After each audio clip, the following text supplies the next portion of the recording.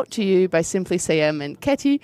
We're going to do our very best. Welcome to the talk, Mind the Trap, the Net Politics of the AfD in the German Parliament. Miriam Seifert is giving this talk. She's the best person to do this because since 2016 she's been working in the Bundestag as part of the Green Party about net politics subjects, and she could feel how all the different parties, especially the AfD, are putting their thoughts forward. Warm welcome to Miriam. Yeah, well, very welcome also from me from this talk on the net politics of the AfD in the German Parliament. I am speaking as a private person here today. I'm not representing any party. I am not a member of any party. The AfD obviously true to their right-wing nature, once entering the parliament, has mainly pushed towards subjects such as migration, inner security, Muslims, Islam. And in public, obviously, the discourse is mainly about the racist contributions they were making. And it was mainly covered what they were doing in this regard. To give you two examples, the AfD parliamentarian Curio in September went really deep into the right-wing lingo. And the second example, Birgit Malsack-Winkelmann, also in September in one of her presentations as part of the public health discourse, she was fantasizing about all the different diseases that refugees are bringing into our country, and that's why every migrant should per se be put into quarantine once they enter. Those are obviously talks that you do not want to listen to. Makes you feel quite nauseous, to be honest. And I realized that in all this noise, this racist, anti-Islamic noise, there was very little that was covered about their net politics. So whenever I talk to people, a lot of times their reaction was, the AfD is doing something in net politics, because nobody really looks out for that, and they don't really watch out, and they don't see that they're active, and they don't know what parliamentarian is putting efforts in this regard. So quick question, who of you, please raise your hands, could name one member of the parliament of the party of the AfD who is focusing their work on net politics, or has been aware of what the AfD is putting forward when it comes to net politics? No hands are raising as far as I can see from my booth. She can see 3 hands from her stage. So there's 3 people raising their hands. And I think that's very, very telling. So who, if not you, would have realized that this discussion is going on? And I find that quite telling and threatening. And it's a good example of, this is just an anecdotal evidence of this room, and obviously the party itself is not connected to net politics. And this is obviously it's not surprising, because covering net politics in the parliament, they usually just cover what the big coalition and how they're in discussion with the democratic opposition. And that usually is like this. The CDU and the SPD are suggesting something silly like the state Trojan horse, and then the opposition files against this.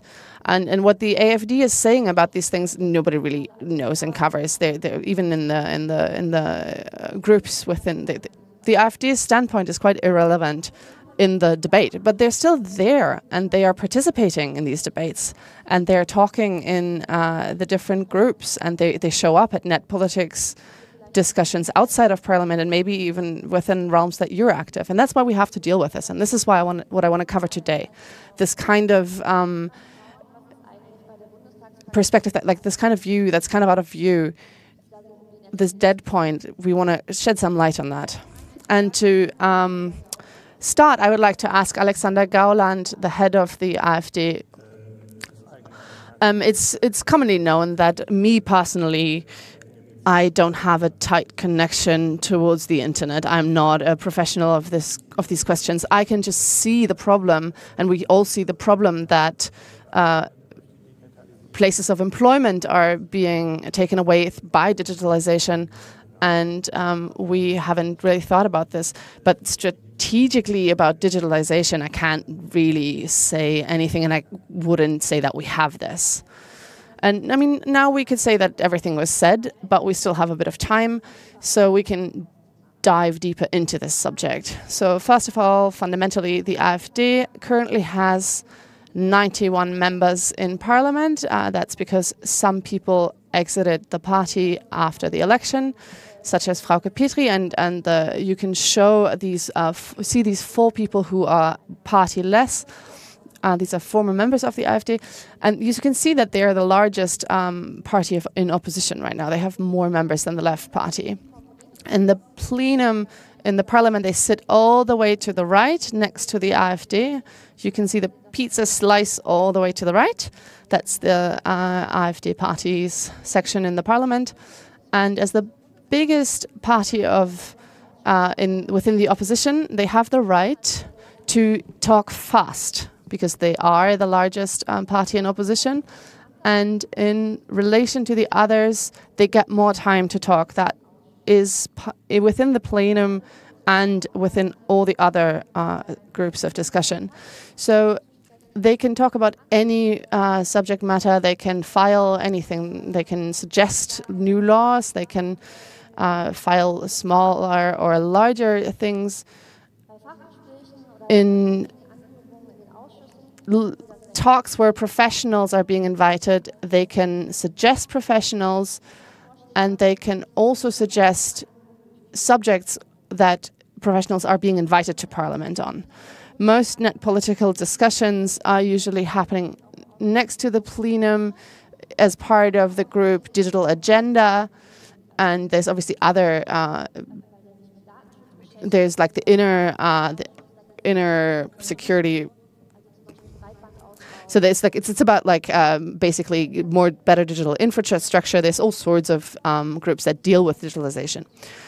So there's the Commission of Artificial Intelligence, and then there's the Commission for Professional Education in the digital world. And these commissions are only there during one legislative period, and they usually deal with one specific topic or question. And beyond that, the fractions and the AfD can send out representatives who are not necessarily parliamentarians. To give you 2 examples, they can be part of the board for the Netzpolitik and things like that. And in those, they can also send out representatives. And we're mainly interested in 3 parliamentarians of the AfD. Those are the 3 that are part of the Commission for Digital Agenda and Artificial Intelligence, and it's the 3 of these. That's Uwe Kamann, Uwe Schulz, and Joanna Kota. I've had a few quite tasteless jokes about this trio of 2 men and 1 woman, but I'm going to refrain from going deeper into this. 10 days ago, this news popped up. Uwe Kamann left the party, surprisingly. We don't really know much why he left. I've got my suspicions, but I'll maybe get into that a bit later. It's quite interesting. I'm going to try to inform myself on his website. Maybe he writes about why he left the party. But then I realized there wasn't much, and they basically turned off his website straight away. That usually means that the party and the parliamentarian himself didn't separate in a very good manner and fashion. But because he's still part of the commissions, I'm gonna cover his participations, and I'm gonna leave out the fact that he's left the party, but I will cover what he put forward within the commissions. So if you look at these 3 and you observe them, and I mean I can see them while I work, I sit in these commissions and I sit in the plenum, I can see and you can realize that they have a quite normal manner of communication. They're not as loud and rowdy, and normally when you see on the internet, you on Twitter and YouTube, you see quite aggressive, violent behavior.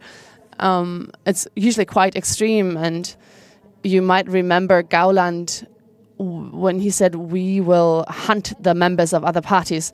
In relation to these three are quite quiet, and they're quite normal and composed, and they don't use violent language as much as other members of the party. And in compared to other members, they don't really belong to the hardline right neo-Nazi. So the AfD there's a page where you can see the relationships within the party, who is the furthest right and who is not so far right. And I looked up the three members that we're looking at, and to show you the contrast, I will show you the analysis of the Taz that covers the people. Okay, so Peter Felser is a former member of the German army and is in a diverse super right publications. In the beginning of the 90s, he was member of a quite right-wing party that doesn't exist anymore. Felser's hobbies are to deny that the Holocaust existed and anti-Semitism. And in relation to that, the relationships for the people that we're looking at are quite harmless. Kaman, for example, there was some of his employers, his staff have relations to the economic circles. Same goes for Uwe Schulz, and Johanna Kota used to be part of the CDU, and she has relationships to compared to other members of the party, they're quite conservative, but viewed from the surface, they're not super right-wing and racist. And you can obviously tell from the way that they do politics and the way that they act within parliament. The center of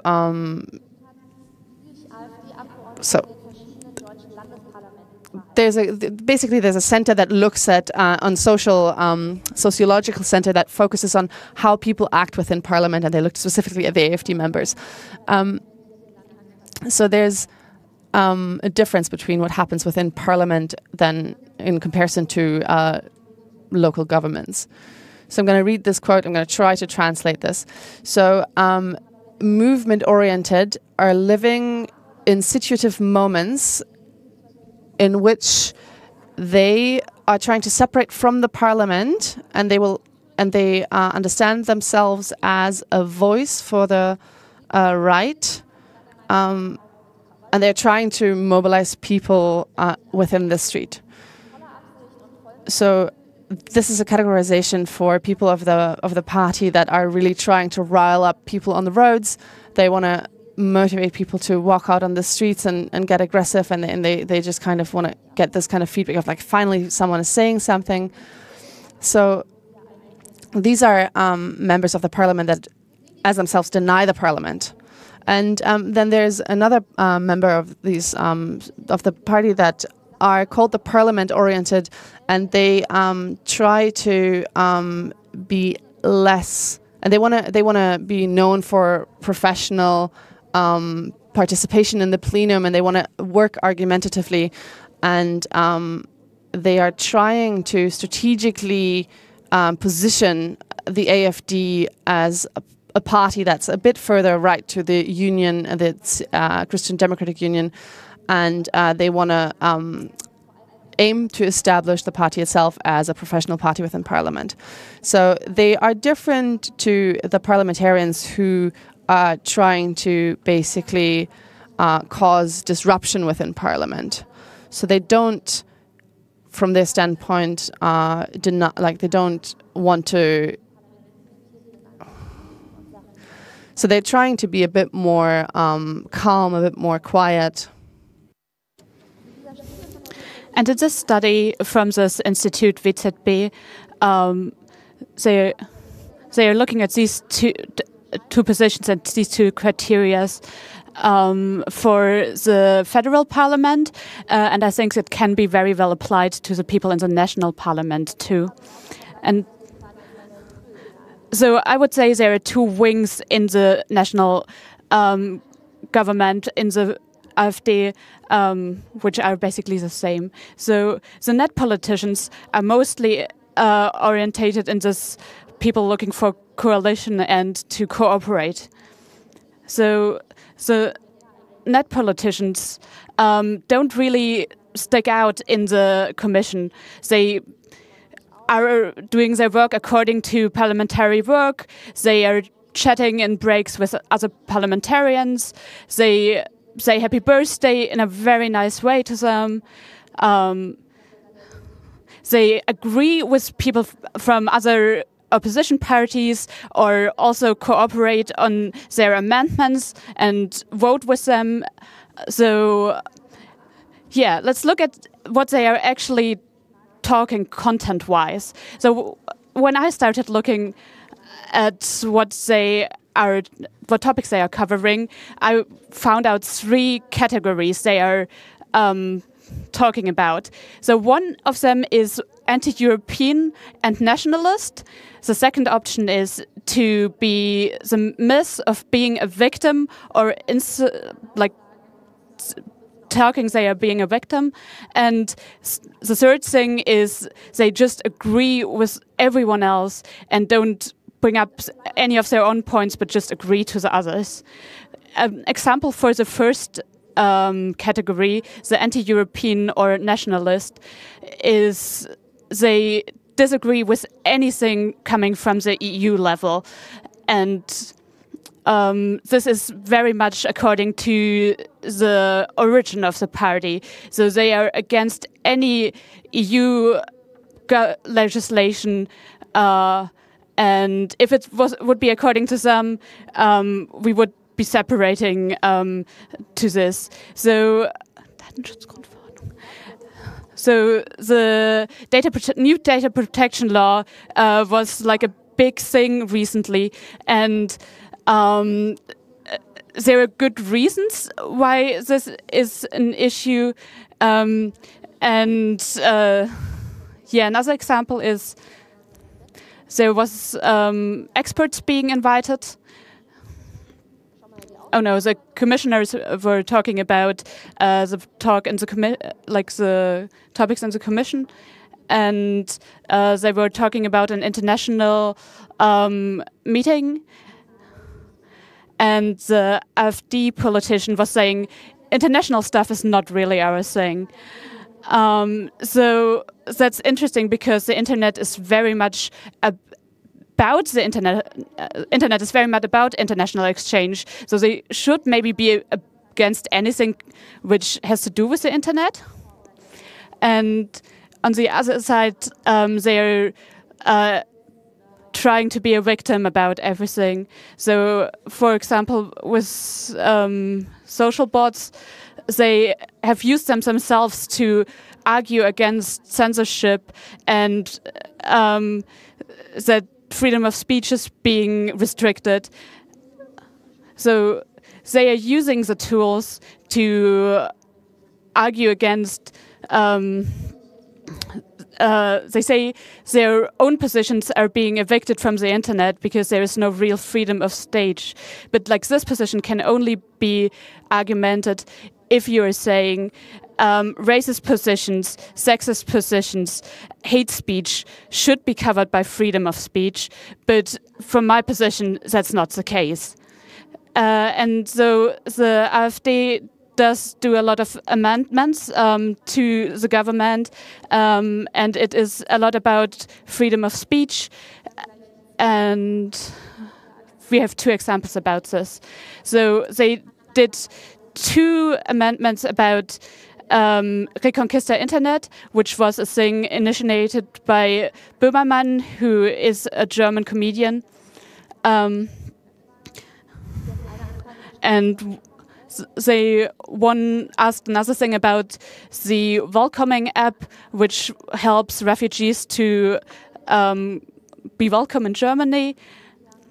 And there was another one about indie media, and another one about Demokratie leben, which is a program about democracy, and the program that the AfD is right extremists, so they had a lot of questions about this.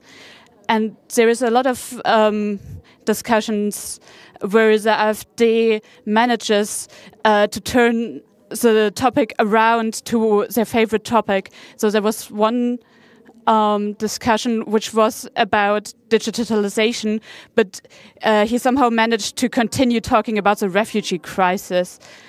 So very often, in the majority of cases, they don't have their own position regarding net politics, but they just agree to everything the other says, other parliamentarians are saying. So it was about the hacking of the government, and the other opposition parties were saying this is not like worked on completely, and the AfD just agrees and says, yeah, we are all in agreement about this. And here we have an example about this. This is a speech by Uwe Kamann about the Enquête-Kommission about artificial intelligence. So the artificial intelligence shouldn't be about parties, but it's about, and I think we should just follow along this, because this is about economic development and we should follow this. And my party will work on this with our expertise. I don't want to look into the past too much because I don't have the time, because then we would be here until tomorrow. The question is how constructive and how we should look for the future of our country, and that's the important thing to agree on. So to summarize, regarding net politics, the AfD doesn't really have their own positions or their own propositions. They disagree with European policies, and they just leave the topic if they don't have something new to say, and just come back to their core topics of migration. And in many cases, they just agree with the other parties and are trying. And this is where I see a big problem, because when the AfD is always agreeing with you, it's easy to forget that actually the AfD is very right-wing and is having a lot of racist positions they are voicing quite clearly. But during this debates on net politics, they seem nice, they act normally, but like in reality they aren't. They are part of the AfD, which is very racist. So the AfD is not the only ones around, and here we have an amendment about the digital thing of the government. So like hip startup people can visit the government, and there's a question number 2 from this. Why are only experts from the economy being invited, and not, for example, from the Chaos Communication Congress or from the Digitale Gesellschaft, the digital community? So they align with our position. So I hope you're not too happy that they are in agreement with us. So it's a trap. So there was one thing about the where they were asking about Republica and the financing of this conference, and they were asking the parliament to cut the finances for the Republica, and it was about the army, and the Republica didn't want to invite the army to have to be at the conference, and the AfD was like, this can't go on, so we should cut finances. So this is kind of interesting because the DigiGuess and the Republika have a lot of people in common. They are a personal unity. And on the one side, the AfD is asking about inviting the DigiGuess, but then for Republika, they are in opposition to them. So in preparation for this talk, I've talked to a lot of people and how they are dealing with the AfD. And I would say how the AfD is behaving, there are three categories again. One way to deal with the AfD is to just deal with the AfD like with any other party. There's like a breakfast thing where people are, politicians working on net politics are invited, and they are just inviting politicians from all parties, and they are also inviting the people from the AfD. The second way to deal with the AfD is to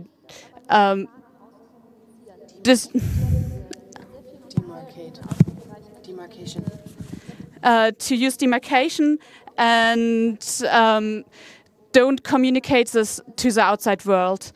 And they are not talking to the AfD. They often say we are only talking to democratic parties, but you only find this out when you are talking to them directly. You can't see this just from their public work. And the third way to deal with the AfD is to clearly state that you're in disagreement with the AfD. One statement I really liked was about quantum computing in the Commission for Digital Agenda, and they can invite experts to these commissions, and then the experts get invited and can talk to the politician about the topic. And the AfD invited someone and the AfD didn't tell the experts they were inviting. So the government was inviting the expert, but at first wasn't aware that he was invited by the AfD. But when he found out, he didn't like to come, and then the other parties were saying, well, we would also like you to come. So he, in fact, came to the hearing, and in his opening statement, he made it very clear that he was anti-racist and so on, and that he was sad about the situation he was invited in, but he still wanted to talk about quantum computing. So that was a nice example. Another example is Netzpolitik.org, which is a German net political website and organization. So they also have a position which where they clearly state that they are asking all parties which have been in the government but not racist organizations. And also the CCC is published a statement, and in 2005 the club published a position that they are disagreeing with any right-wing positions, and that was back in 2005. And another example how we can handle this is from the Open Knowledge Foundation in Berlin, and they are in a complex where there's a lot of other companies, and they noticed that in one other of these organizations there was a Nazi working there, and they did some research, and this person is involved with Combat 18 and was in demonstrations by the AfD, and then they were thinking, what could we do? And they did some action. So they talked to the people within the organizations and checked if they were in agreement, and talked about what they could do. And there were a couple of different suggestions on what to do, but they were all in agreement that something needs to be done.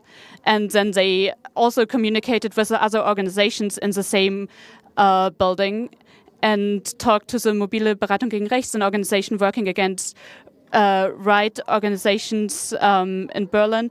and they were like, we can't evict them from the house ourselves, but we can place stickers at their doors to make clear that right-wing positions aren't welcome in this building, and make clear that they won't be in agreement with these types of positions, and also makes this a subtle statement to this Nazi working in the same building. So take example on this and talk about the issue with other people, and you don't have to invite anything new. You can look at other organizations who have policies about this. When you're invited, and the AfD is also invited, one position can be that you won't be attending this meeting. You can use this paper by the Chaos Communication Club.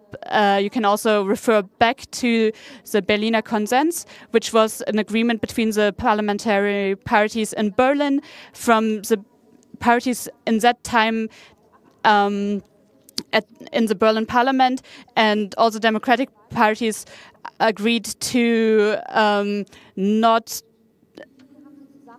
make refugees talking points for their campaigns. And here again, the MBR, Mobile Beratung gegen Rechtsextremismus in Berlin, is an organization which is a place an organization you can talk to if you want some help how to handle right-wing positions in the AfD. So we're coming back to Uwe Kamann, and we aren't sure why he left the party, the AfD. In this press statement, he said there were disagreements in the party about policies, and there aren't really a lot of other experts within the party about net politics, so that is a bit confusing. And in this tweet, we can see that they kind of liked working with him, and he was very engaged in the work he was doing. And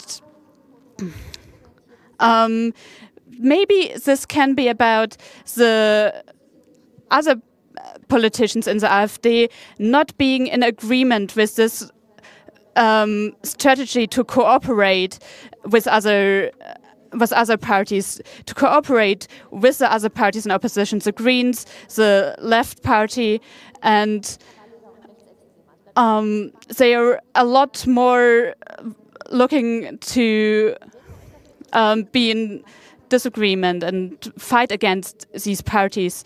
So if you're interested in this, I would argue that you can just look at their speeches in the parliament online. You don't need to invite them to your own events. And I would like to ask you within your organizations to find clear positions against the AfD, and don't fall for the trap of this neutral positions and agreement the AfD is voicing within the parliament. And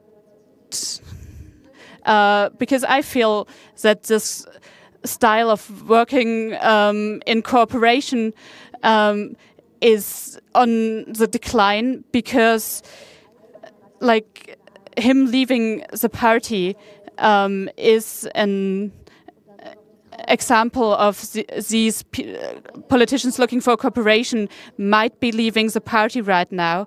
So the AfD within the national government will continue to be revising history and stating clearly racist positions. And yeah, thank you so much for being here. Thank you, Miriam.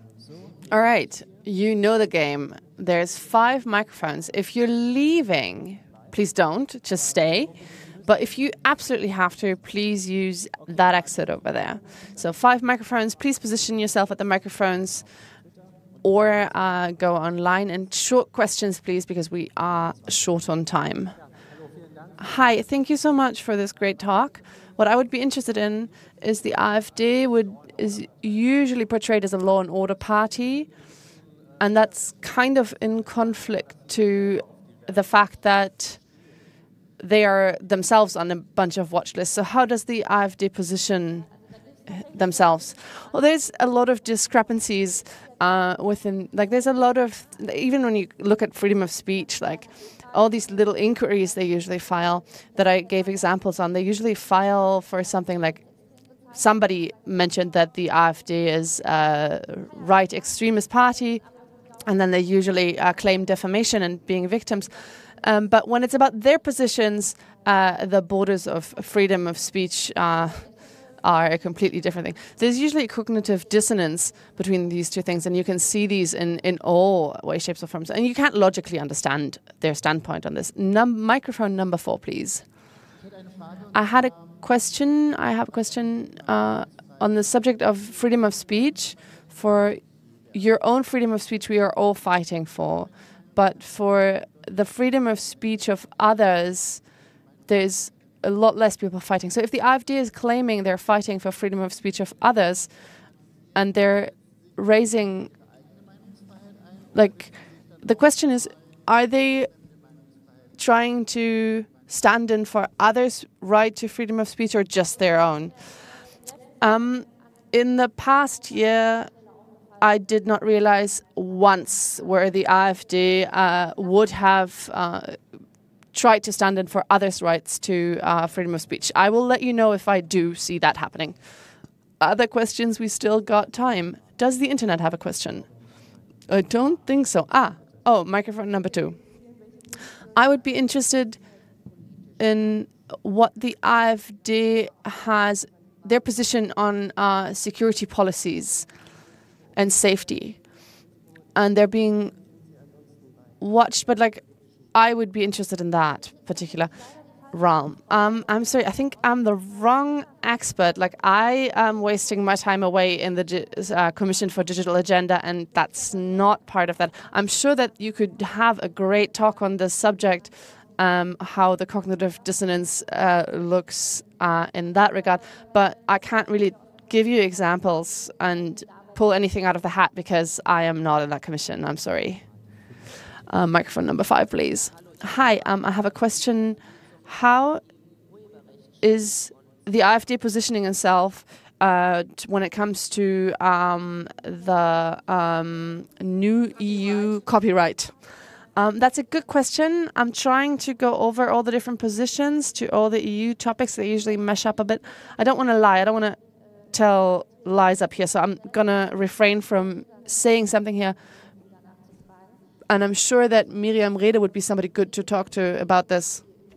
Julia Reda is a parliamentarian in the European Parliament who is specializing in copyright issues. And I realize that the AfD, when this is a topic, is in disagreement with EU policies, or they are just absent. And they are holding big speeches.